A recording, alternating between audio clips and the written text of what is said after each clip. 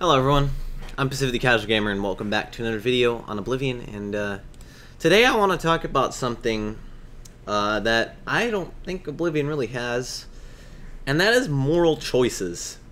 Moral choices is a thing you can make in Game Dev Tycoon. You can add it to RPG games, and I kind of thought about it, and you know, Oblivion, for all its RPG elements with its character building, character creation, and all the quests you do, there really isn't a lot of moral choices you can have. Of course, there's the system of, you know, you can be a criminal and like murder people, but that doesn't feel like a moral choice. That feels more like, I want to make a criminal, and then as a criminal you're not faced with tough choices like backstabbing your partner or something like that, right? Like take the Thieves Guild for example. The Thieves Guild, you aren't, like, asked by a higher member to, like, steal from a fellow thief, right? You know that's against the code of ethics, but, you know, it's a higher rank telling you what to do. Something like that. Or there isn't, like, a kill this guy or kill this guy type. You know, the classic moral choice of, do you kill your friend or do you kill your other friend, you know? Or like one guy goes in the lava pit or the other. You don't really have that experience in Oblivion. I mean, I don't really see that in Skyrim either. You know, the only thing I really see in Oblivion is there's like an Argonian that they're going to sacrifice that you can free from like the cultists. That's about it. Sometimes you can save them, sometimes you can't. In Skyrim, there's prisoners, Argonians and stuff like that you can save. But I really don't see any moral choices.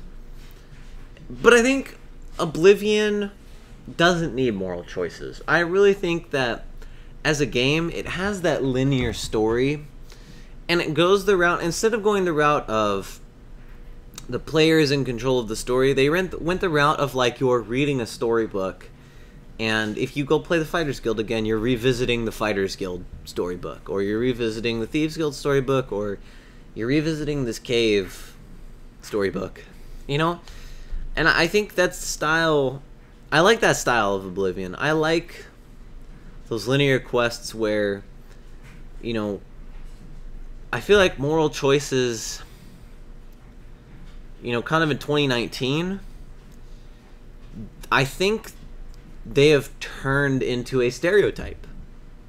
I think, I'm going to say it, because I've seen games like, not necessarily the butterfly effect, because I think the butterfly effect is really hard to stereotype, unless you, I mean, if you do it cheaply where it's very obvious, right? But I think moral choices is very difficult to convey, and it's kind of becoming a trope. You know, you had Until Dawn, and you had The Walking Dead. I kind of feel like it lived and died with The Walking Dead, right? I feel like after like Call of Duty Black Ops 2's campaign, that was pretty good. And The Walking Dead, like a game where you have moral choice, I feel like just hasn't resonated with me watching it. Like, I don't remember any game with good moral choices other than The Walking Dead, Until Dawn, and like there's a couple scenes in Men of Medan where like you have moral choices. Resident Evil was really good that it didn't have moral choice.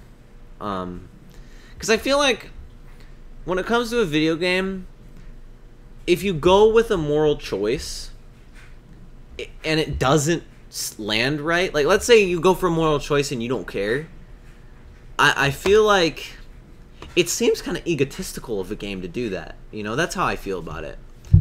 And so I'm really glad that Oblivion didn't do it. I like the storybook style. I like, you know, you're gonna build your character. Alright, let's go do this quest. Right? Because, I mean, eventually, the moral choices are gonna be, let's do this quest and get result B.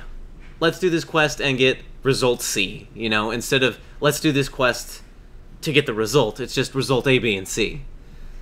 Right? So, that's kind of how I feel. That's how I feel about it. The infamy and fame symbol, or system is there.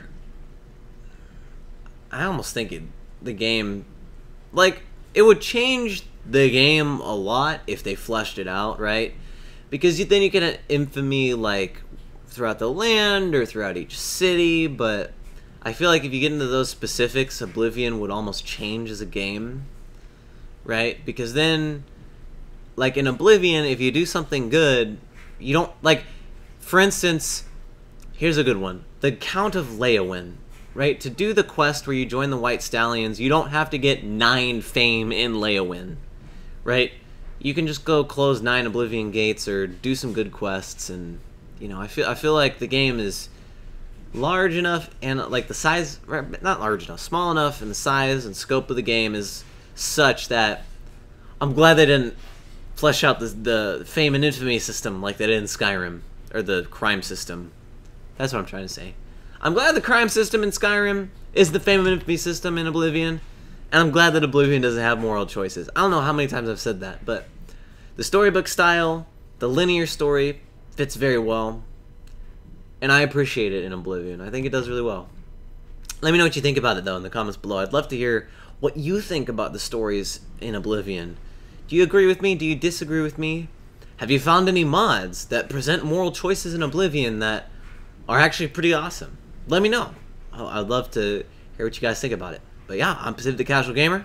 I suck just as bad as you do at video games, and I'll see you guys in the next Oblivion video.